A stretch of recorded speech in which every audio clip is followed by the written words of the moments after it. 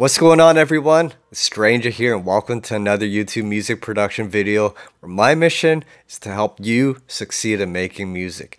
And in today's video, we're going to be doing the basics of a UK garage beat. Now, before we get started, comment down below and let me know what is your favorite UK garage track. And let's get the likes to 1,000 and I'll give you guys the project for free. And as always, guys, if you want to keep receiving updates on future videos, then make sure you hit the like, subscribe, and share buttons. Now, UK Garage came about in the early 2000s. It's an evolution from Deep House when it moved over into the UK, and then producers added more of a UK influence as well as more of a Jamaican influence with dancehall rhythms and even jungle bass lines. And one of the defining characteristics of UK Garage is its swing rhythm. There's a heavy human groove to the rhythm and a heavy emphasis on ghost hits. And I think the best way to describe it is just to show you guys. So let's get right into it. Okay, so I have some drums pre-selected here. Now with UK Garage, I like a nice boomy kick with a nice attack. So something tight like this.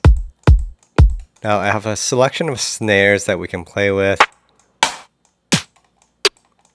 Now some of these will be used as the main snare and the others may be used as a ghost hit. And these are all nice and tight snares. I just like the sound of short and tight snares with UK Garage. You can try other snares and even claps as well. And then I have a basic closed and open hi-hat. They're 909 hi-hats, typical for house music. And then I'll just start with the basics. So I'm just going to put a quarter note kick, just like house music, like this. And the tempo of UK Garage can range between 120 beats per minute and as fast as 140 beats per minute. We're going to choose something in between 130 beats per minute. It gives us a nice energy to it. Now I'm going to go into my snare section, and then I'm going to add a snare on beat 2 and 4, like that. Okay, now going back to the kick, commonly with UK Garage, we remove the kick in the beat 2 and 4, like that. And then we could then shift the second kick 1/8 note over, so like that.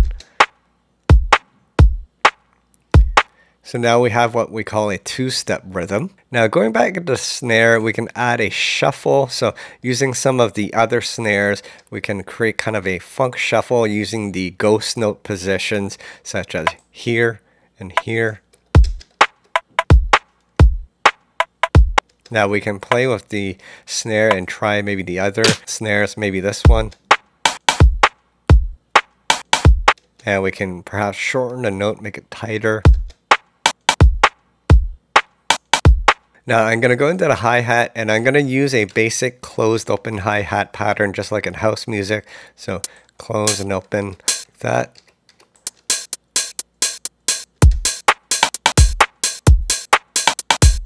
Now, as I mentioned earlier, one of the defining characteristics of UK Garage is its swing rhythm. And essentially what a swing rhythm is a humanization of a rhythm. So when a computer or robot plays a rhythm, it plays it straight. So every single note is exactly the same. However, when a human plays a note, there's fluctuations with the rhythm. So it's not an exact robotic rhythm. There's a groove to it. Some notes may be a bit delayed, or some notes can come earlier. So with Ableton, we have what we call groove profiles, which add a human swing to your rhythm. So over in the clip section here, we have what's called a groove section.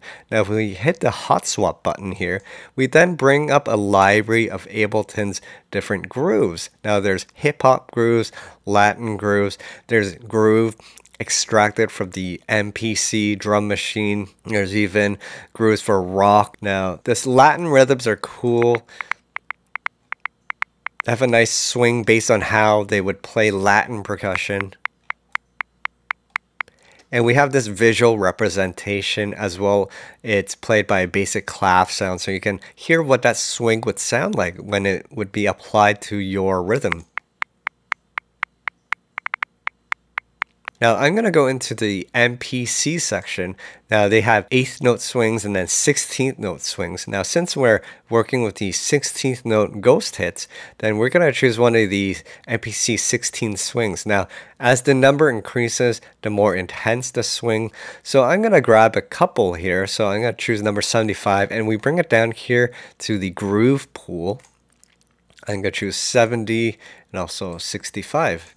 Over here on the drop down under the groove section, notice now the grooves that we selected appear in the drop down. Now if I choose one of them, that swing will then be applied to our rhythm. So let's listen. So notice now there's a bit of more groove with the ghost hits here. Now there's this commit button, and it's not necessary to hit commit, but what happens when you hit commit is that it shows you where the note is actually placed. So when you click it, notice the note has been moved across here. Now, based on the groove profile, it even shortens some of the notes. Now that may be desirable, but if not, you can lengthen them again. Maybe lengthen it just a little. So notice how the ghost snares are off the grid now based on that groove. Now I'm going to go into my hi-hat section and we can add some additional 16th note ghost notes. So switch over to the 16th note view and maybe add a close hi-hat here, maybe one here, and maybe here.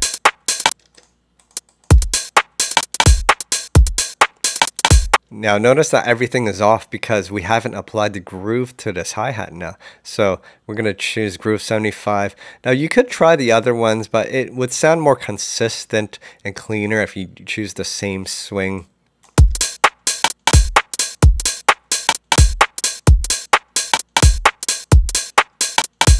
So now that UK garage groove is starting to really come out now thanks to the swing. Now you can take it a bit further, you can add additional percussion such as tambourines and whatnot to really play with the ghost notes and really bring that rhythm out. But this is sounding really good as a basic UK garage rhythm.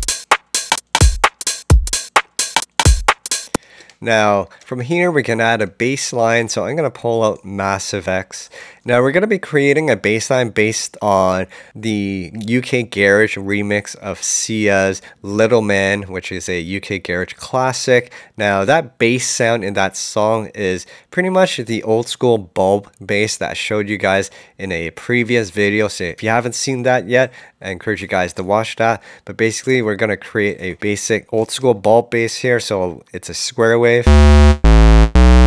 And then we're going to bring the cutoff filter down and then apply an envelope to the filter, and then increase the modulation amount. And then you may want to play with the decay of the envelope. Now you're going to have to increase the resonance to really make it sound bulby, for lack of better terms. And then adjust the frequency to taste. Okay, that's sounding good. Okay, so let's create a clip and then I'm going to play with a 2-bar clip. Now, what's common with UK Garage is the use of the dotted 8th note. Now, we have talked about the dotted 8th note in previous videos. Now, if this was a regular 8th note, then to make it a dotted 8th note, we just increase this by half of that note. So now this is a dotted 8th note. And then we're going to play with a melody here. So that, and then maybe like that.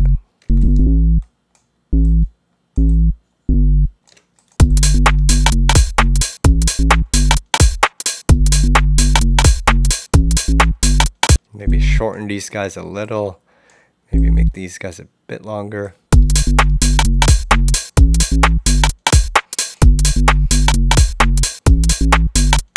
Alright, so we have a nice groove here. I just want to mention over in the kick section, we could add ghost notes as well. For example, we could add a ghost hit here, possibly even here. Now make sure your swing is on. It's really up to you. There's a wide variety of choices in which ghost hits you use and which drum hits you use for those positions. And I encourage you guys to really explore these rhythms within UK Garage. Now, this groove is sounding really good. We have some drums and we have some bass. And to add another dimension, we can add another musical sound, such as an organ, which is used a lot in UK Garage actually. And in Ableton, we have some really great organ sounds. So under the packs, you can find a bunch of organs here. These are for free if you have the Ableton suite. And under electric pianos, this funk shimmer one sounds real nice, so we'll just copy that over here. And then we can copy the bass clip over into the organ section. And now we'll have the organ play in unison with the bass.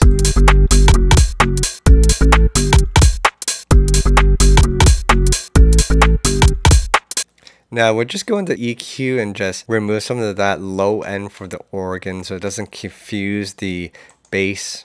Now it definitely sounds good playing in unison, and it definitely is a great choice when composing a track. However, to add a little more dimension, we can build a chord from these bass notes. So what I'm going to do is I'm going to select these notes and then I'm going to copy it over so we're building a minor triad from G. So a minor triad is including an A sharp and then a D. So the three notes are, so that ba ba ba. I would really recommend that you guys learn that interval of notes because that builds the minor triad, which is used a lot.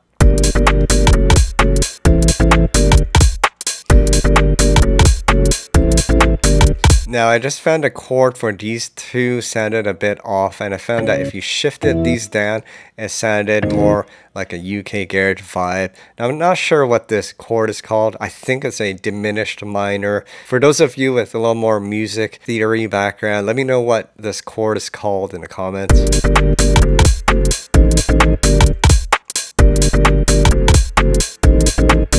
I just found that a lot more groovier. Now we can play with the length of the notes and we can make them shorter like this.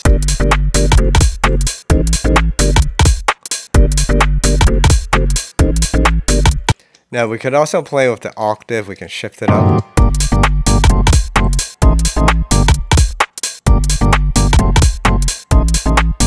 Now we may want to bring the volume down just a tad.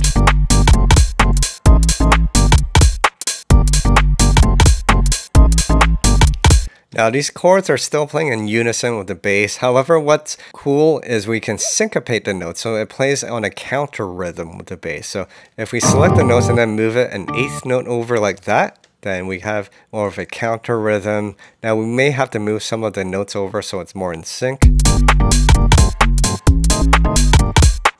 So I'll move these guys over and then maybe make a copy like this here.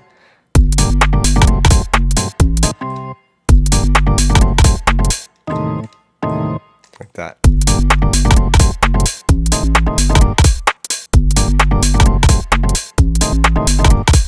Now I'm just going to remove these ghost hits from the kick. I think I'm preferring it like that instead.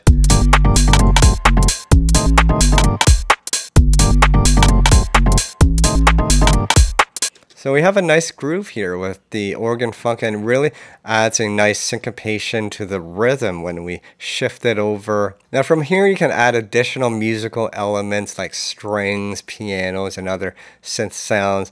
And you can even add a live singer, have some verses, or you can cut up some vocals if you prefer that. So I actually have a nice vocal that I found under Splice. It's from the Kara pack. I've been thinking about you. I've been thinking about you.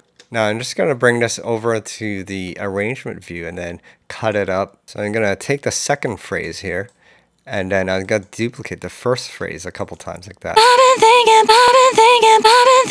about you. And then I'm just going to consolidate it as one clip and then I'll bring it back into the arrangement view.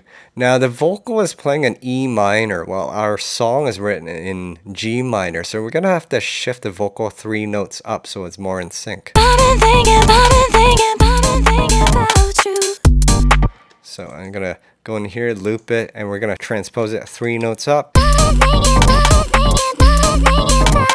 Now we're gonna have to adjust the algorithm, which corrects the pitching and stretching of the sample. So Complex Pro, I just find sounds smoother when we're stretching out the sample. And then you can play with the format. It's just how the texture and tonality sounds when it's stretched out.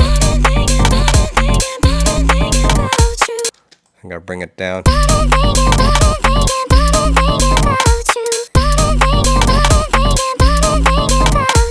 Now I'm liking that. Now I'm gonna add some EQing and a bit of echo to the vocal. So I'm gonna pull echo here and bring it.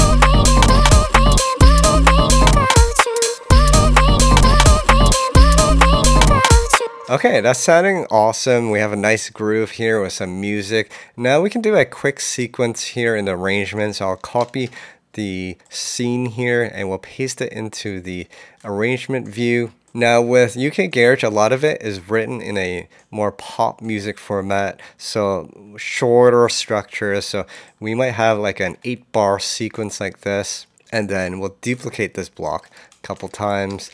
Now I'll take out the vocal on the first block, and then I'll remove the organ on the second block, and then I reintroduce both the vocal and organ together on the third block. Now I'll just also introduce a pause before each section. So I'll remove the drums here, here, and here. And then let's add a drum roll at the end of the phrase here. So I kind of like the triplet sound, so we're going to use triplets here. And then I'll just copy this for the snare. Okay, so now let's listen to what we have here.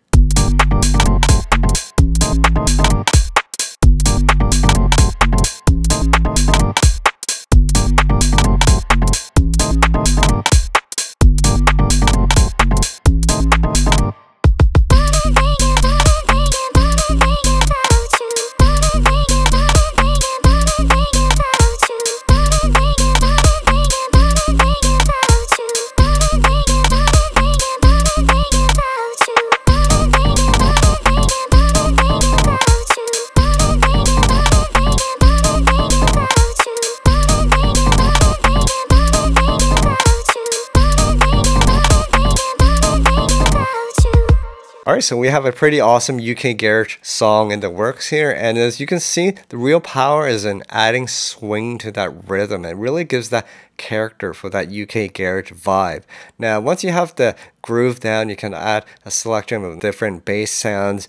You can try drum and bass sounds as well, such as rolling bass sounds sound good with UK Garage. And then there's a variety of different musical sounds that you can add, such as deep house chords and things like that. So I hope you guys enjoyed this, and I hope you guys found this helpful. And if you did, make sure you hit the like, subscribe, and share button. It really helped my channel out. So that's pretty much it for today, guys. Thanks again for watching. Keep practicing, and I'll see you at the next video.